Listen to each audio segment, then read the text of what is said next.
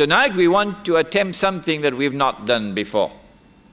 We attempt to define the Holy Land. What is the geographical limit of the Holy Land as located in the Quran and the Sunnah? Because we want to understand why is it that Mr. Bush wants to attack Iraq? Why? Why is it that the state of Israel is so hungry to expand territorially? Why?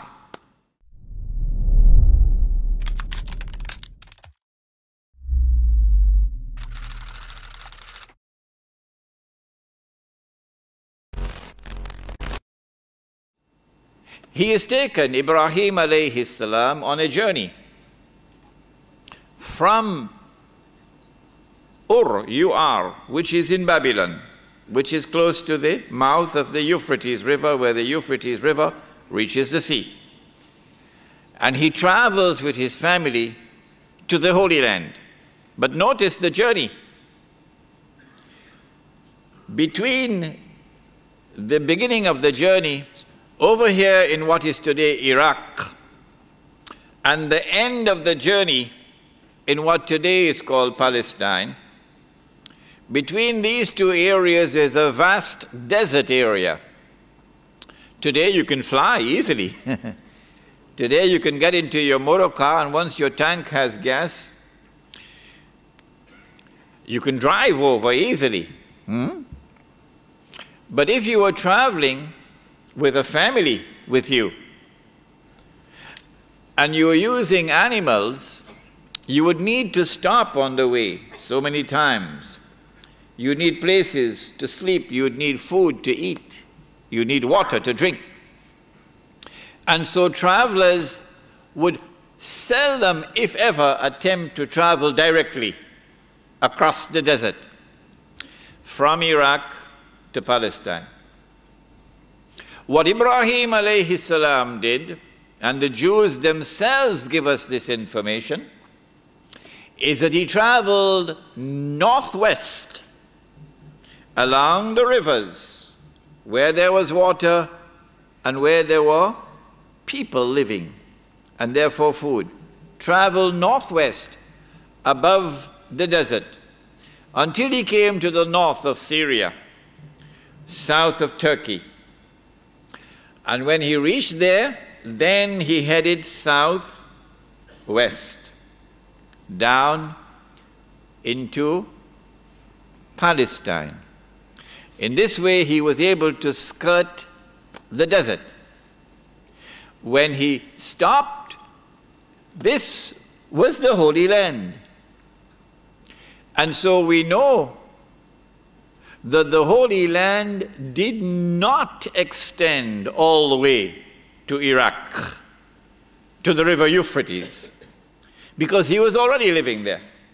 And he had to leave there and travel a long journey and cross the desert from the north. The desert could not comprise the Holy Land.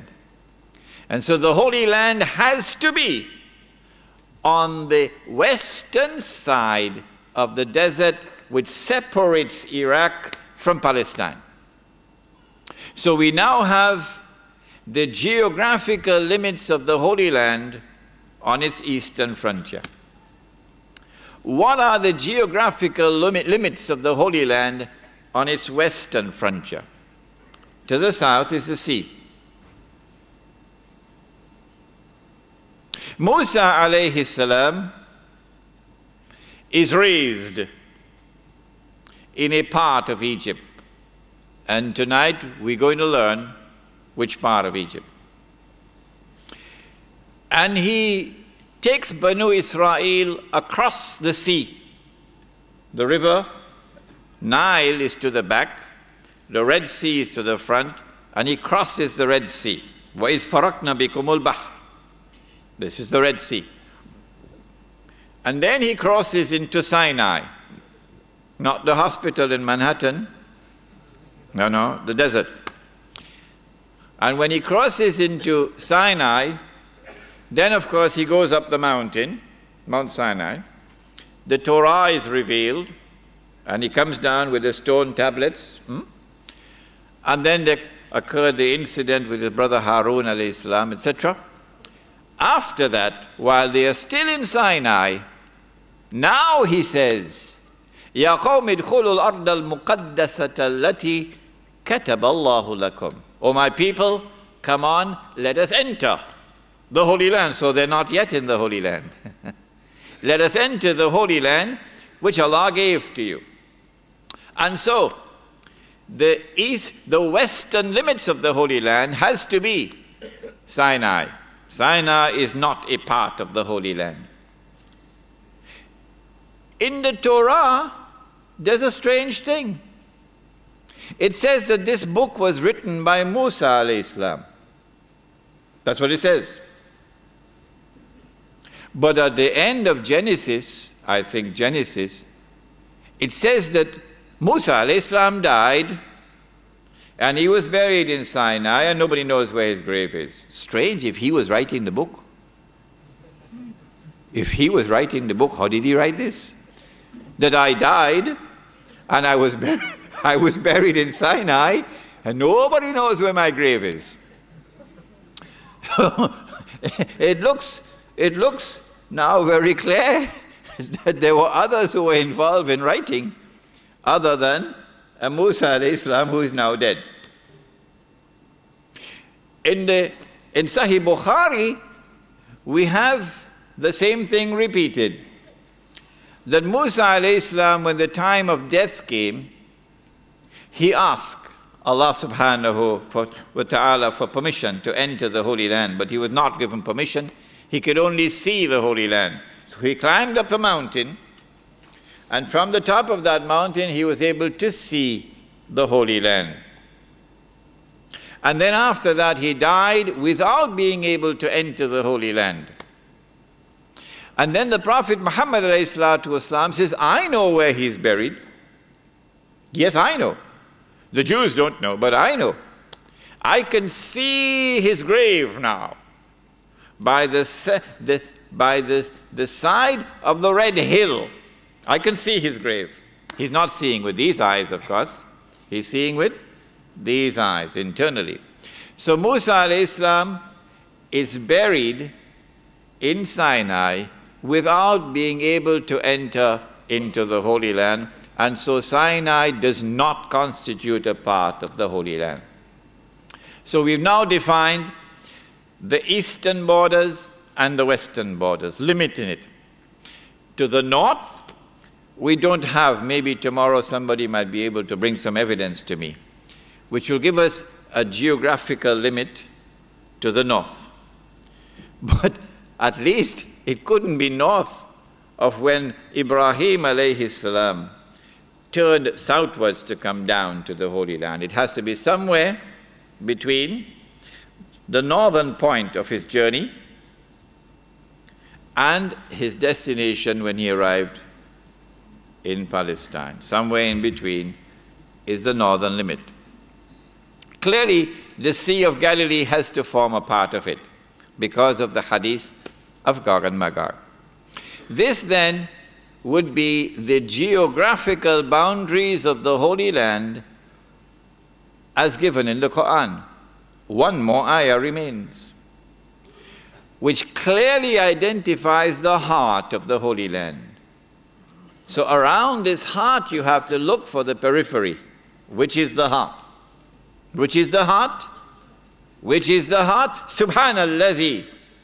Subhanalladhi asra bi'abdihi laylan min al-masjid al-haram ila al-masjid al-aqsa alladhi barakna hawla. Barakna hawla. And so ila akhir al-ayah. And so where the masjid was located in Jerusalem is the heart of the Holy Land. And so Jerusalem, the city, is the heart of the Holy Land. And this is why Allah subhanahu wa ta'ala sometimes, instead of referring to the Holy Land, He refers to the city. The heart and the center of the Holy Land is Jerusalem. Now then, when we go to the Torah, we find something strange. which explains why Mr. Bush wants to attack Iraq on behalf of Israel, of course. The Torah tells us that the Holy Land extends from the river of Egypt to the river Euphrates. Why the river of Egypt? Why not the whole of Egypt?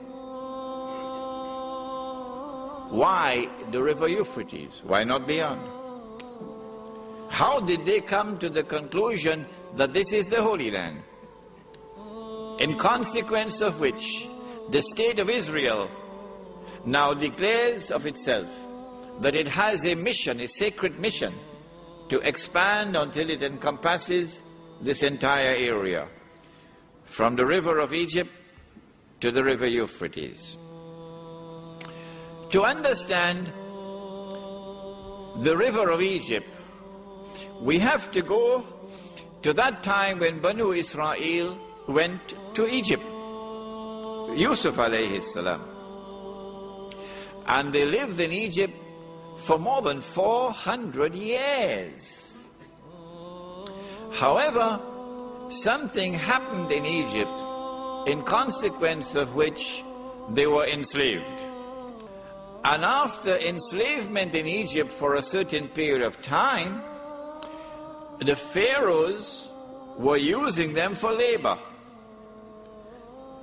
The Egyptian army would always go out of Egypt and attack in order to get slaves. They needed a lot of slave labor for these huge projects of construction in which they were engaged. You couldn't build the pyramids with 10 workmen. No, you needed 100,000 men working for you and pay them nothing. So you needed slaves. And so you had a vast amount of slaves in Egypt. And Banu Israel, when they were enslaved, were also part of this labor force. And so they were dispersed all around Egypt, wherever there were construction projects. In the pyramids, so you'll have some of Banu Israel up there, but then you have Aswan and Luxor. And you have the city of Ramesses and so on. So Banu Israel are scattered all over Egypt. But when the time came for Allah subhanahu wa ta'ala to take them out of Egypt, and this is very good strategy, that Banu Israel, who are scattered all over Egypt, must now leave wherever they are in Egypt and head for Misr. And so Misr couldn't be the whole of Egypt. No. In fact, Misr is that part of Egypt which is located between the Red Sea and the River Nile, and which is known as the Eastern Delta. It was in that area that a non-Egyptian people ruled at that time when Yusuf alayhi salam came. They were not Egyptians, they were Hyksos. And so Misr is where Banu Israel were established by Allah subhanahu wa ta'ala, in the Eastern Delta, between the River Nile and the Red Sea.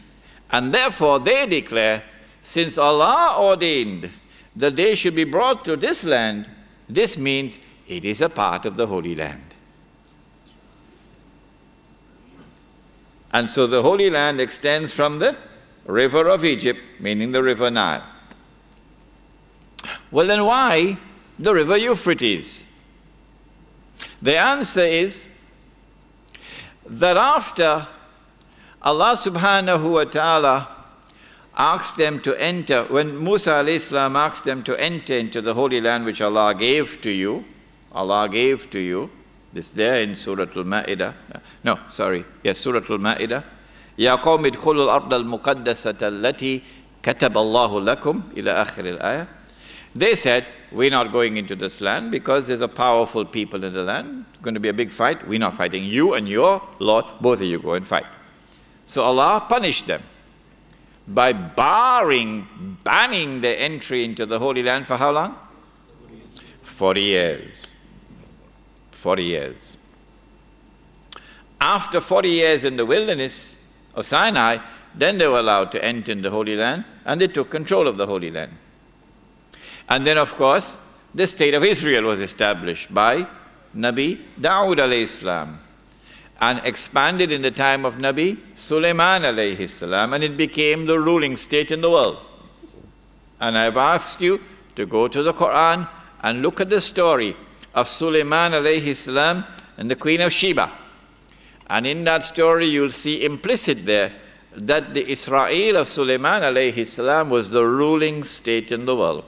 And this was the golden age. This was the golden age of the Jews.